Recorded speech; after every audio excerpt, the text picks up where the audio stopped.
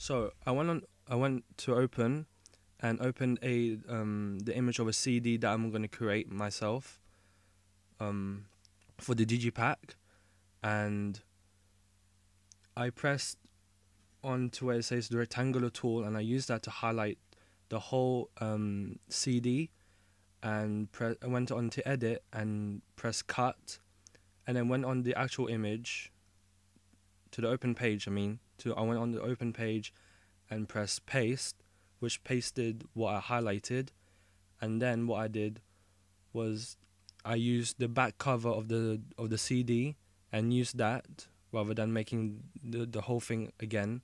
I just used that and then did the same thing. I went on to edit and then press cut and then back on the CD and then press edit paste. And then what I did was I used free transform by going on to edit, and I enlarged the image of the back cover onto to match the size of the CD.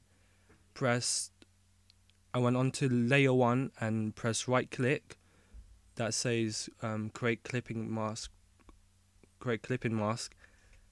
and then I went back on the CD to get the whole shape in the middle of the CD.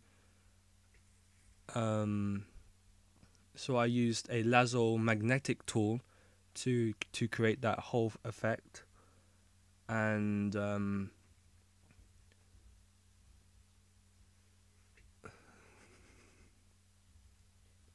it. I think.